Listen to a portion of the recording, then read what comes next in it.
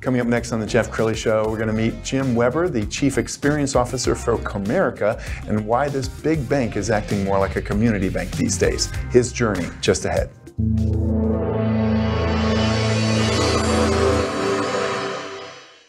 Many are predicting that the worst is yet to come, which is unfortunate, said one person here. Until now, they've enjoyed the reputation of being the nation's icebox. Watched a burglar in his home this morning by webcam. As a journalist of over 25 years, stories are what make my world turn. Reporting live from the Dallas newsroom tonight, Jeff Crilley, Fox 4 News. But in 2008, I took the jump from my familiar life and started a PR firm from my home. We're talking about anyone with a camcorder like the one I'm using becomes a television network. We started slowly growing the company, and we now have over 100 clients, and we've branched into the world of live digital broadcasting. I now own 8 different TV studios and have a huge team, and the stories that I now get to share are sometimes the most important of my life. Life has a funny way of coming around full circle. This is the Jeff Crilley Show. Well, some banks, as they grow larger and larger and take over other banks, they can become impersonal, but that's not the story for Comerica. Jim Weber is the Chief Experience Officer for Comerica. Jim, thanks for coming on the show. Absolutely. Thanks for having me, Jeff. Very cool. Well, before we get into Comerica, a little bit more on your background. Where'd you work before? Well, I came to Comerica in 2007 from Fossil, which most people know is the sort of lifestyle accessory brand, mostly known for watches. Founded here in Dallas. So I was the chief marketing officer there prior to coming into banking, and came to the industry with absolutely no banking experience. They, for some reason, were looking for that, and hopefully I've fulfilled their expectations. But yeah, prior to that, I was in advertising, so I did everything from strategy to copywriting to sure, producing commercials, etc. And that marketing experience has really served you well in this new role. I want people to understand how old a bank Comerica is. How old is it? Yeah, it's 174 years old. Our 175th anniversary starts. We start to celebrate at the end of this year. Wow. And yeah, but Detroit based. So really have been a mainstay of the Detroit market, started as Detroit Savings and Trust. And yeah, have maintained that legacy and heritage through all the ups and downs of 175 years doing business in the United States.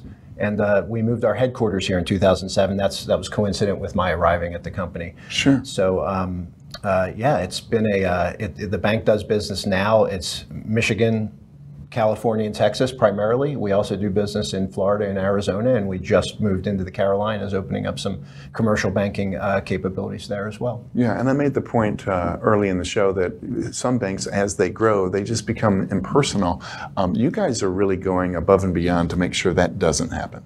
Yeah, I think it's really important, and this is maybe a little bit of my marketing background talking, but I think it's really important to go beyond words. It's very easy, as someone who used to write television commercials and write advertising, it's very easy to write an ad saying that you care, saying that, yeah, we're there for you. I mean, I think every bank does that, can do that, and I think they mean it, but I'm not sure as a customer that that's enough. And I've really tried to focus us in the world of customer experience and marketing over the last several years on finding ways to add tangible value, really looking at everything that we have to offer and how can we get that to the customer? How can we make us, especially a small business customer, large customers get the benefit of having the suite at the Rangers game. Small customers rarely see that kind of benefit. So we just started to do some thinking about how do you really bring real tangible value that's going to help them in any way, shape, or form drive their business. And some of the things that we came up with aren't going to appeal to everybody, but taken together, we think it's a real good testament to our commitment to that segment of the market. Sure, and you just released a 30-second commercial. Let's roll it, and then we'll talk about it. Great. Hey everyone, welcome. So we're So, as I was saying,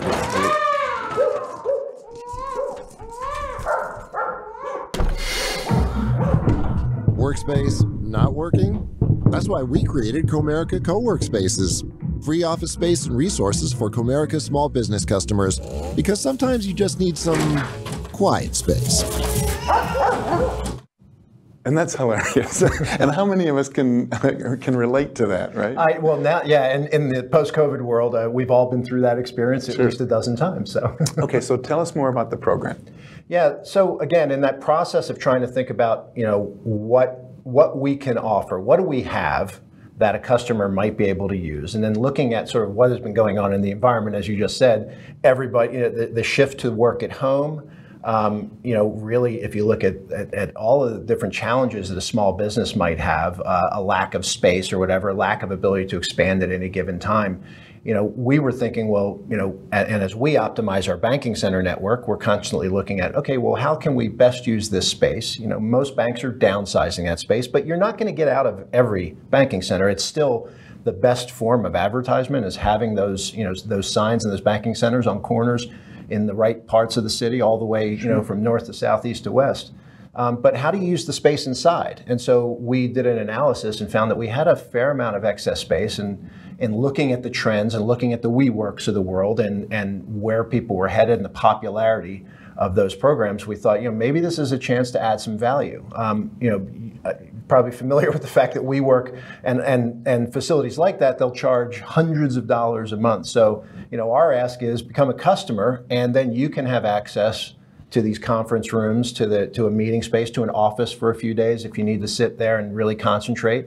If the dog is barking, like the commercial says, or a lot of folks are now working from home from corporate locations and have that same need. So you may work for a large company, but really want to have this, this available to you as a third space. We love the idea. We think we're getting great reaction to it thus far. We just started to sort of roll out the pilot. We've got a number of locations to add to it along the way. But again, I think it speaks to this idea of, we did a lot of research on this idea, three different studies, and it tested off the charts for anything I've ever experienced. The reaction to it was just incredibly positive.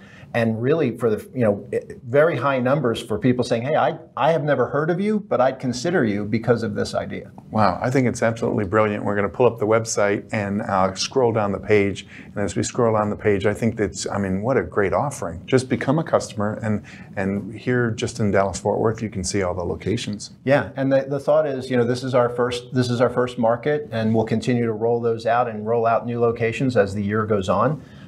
We've got, and it really fits a lot of different use cases, right? So as I described, there are a lot of different aspects to it. Whether you want to have a group meeting or you want to be there by yourself, you just want to sit in a, sort of a Starbucks-like lounge area and type on your lap, you can do that.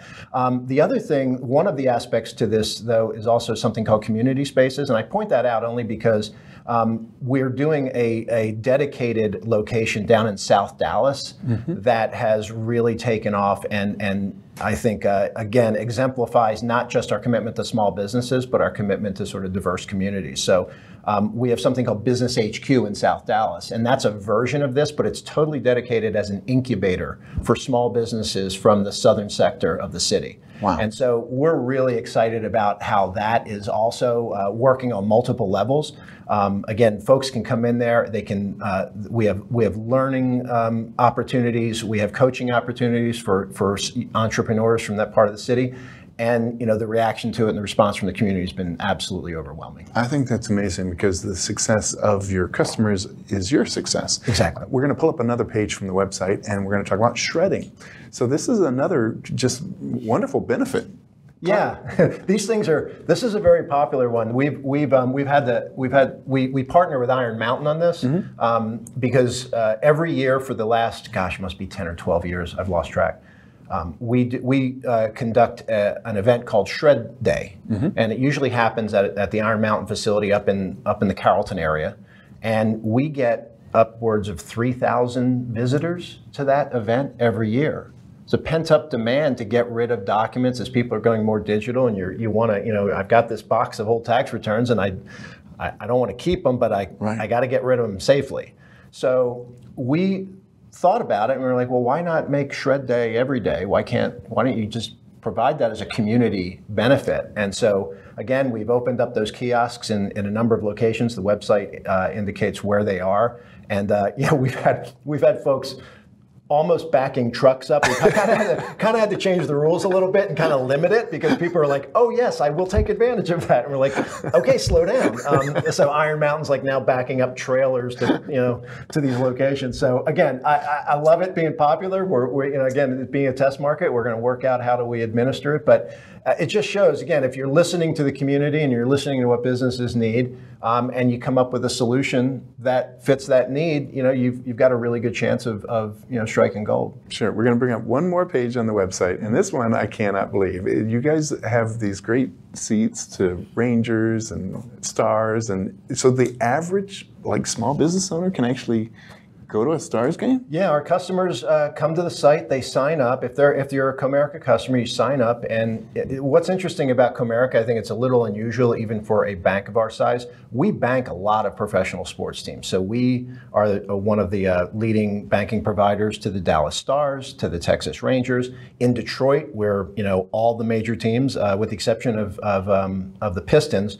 We have long-standing relationships. So we bank the teams, and part of that relationship usually involves sponsorship and involves seats. So again, we kind of did the analysis and said, what would be valuable? Would a small business customer, for instance, like to have the opportunity, even if it's just once a year, take a client to the game?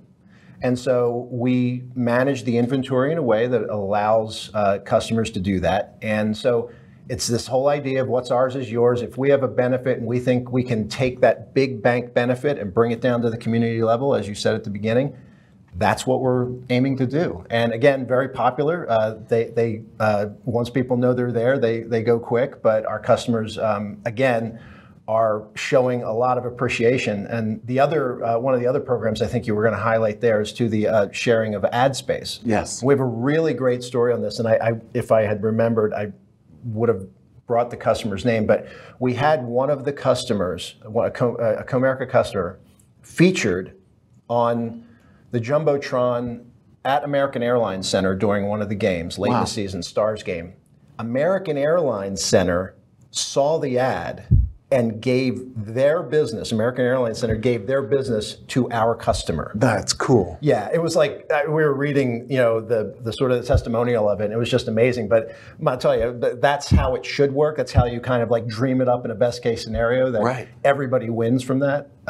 So that was a great moment. And again, just trying to look for ways to add value. Which I think is just incredible. You're looking at all the resources that you have, and instead of just giving them to your VIPs, you're giving them to everybody. It's exactly. I mean, and that's the whole. I mean, that's what we're really trying to tap into and talking to a lot of small businesses. And part of customer experience management is listening. Mm-hmm. It's a listening exercise of, what are those needs? How do they evolve? What is most important? And so, there are some things that we can do and some things we can't, but anywhere where we found that there was an intersection between something that we had and something that they felt really added value and helped them run their business, those ideas seem to have really resonated. And we've already mentioned that Jim has a background in advertising. He's also a little bit of a ham, a little bit of a showman. So we're going to put these pictures up and tell us what we're looking at. I'm wearing the same jacket. Look at that. I don't have a diverse wardrobe, Jeff. So tell us what we're looking at. So this is an event called Expectations Day, which we hold annually, and it started in a small room in Comerica Bank Tower downtown. During COVID, it was literally me and one other guy rolling a cart around the different office spaces in Comerica Bank Tower and broadcasting to the collective network. But usually we get about 5,000 colleagues who tune into this, and so last year we decided to move it to the Majestic Theater, and the plan was to have a live audience. Well, that didn't work out because we had our I guess it was the last major COVID scare. Mm-hmm. So we had it at the Majestic, but I was sort of standing on a stage talking to an empty audience. This year we had the full thing. We had about 800 people in the audience, and so we ran it like the whole, we did the whole Jimmy Kimmel thing. We were coming on stage. I had a stand-up routine, and they were all banking jokes, but I guess a few of them hit okay.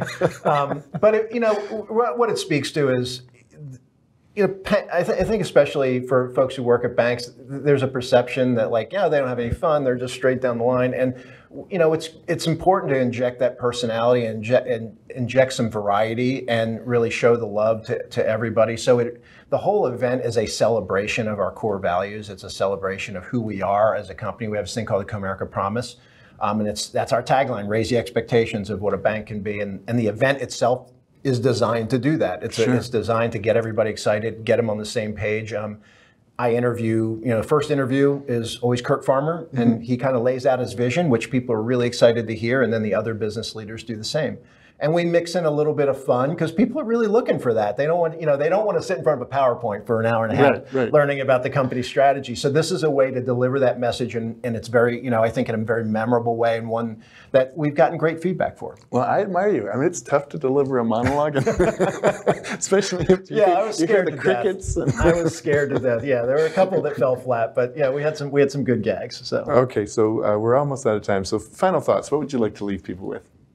Oh, I think that you were saying this earlier. It's a really competitive environment out there, and especially if I think about small businesses or any banking services. There's a lot of choices out there, and I think one of the things that we've always prided ourselves on, and I think a lot of the examples that I've given you today are this idea of what we think there's a sweet spot, right? It's big enough to matter, small enough to care. And that's bringing big bank resources to the table, but acting like a community bank. Not many people know Comerica has been in this market for a little over 30 years, and that presence began by the acquisition of a lot of smaller community banks who've kind of matched our profile and values. And so we really understand the need to operate on that level, to operate on a local level. So, I would just say, if you're thinking about banking in that regard, I think we bring the best of both worlds to the table. Outstanding. That's a great way to end this segment. We're going to leave you with the website, which is comerica.com. The great Jim Weber. Thanks for coming on the show. Thanks, Jeff. Appreciate it. That's it for now. We'll see you next time.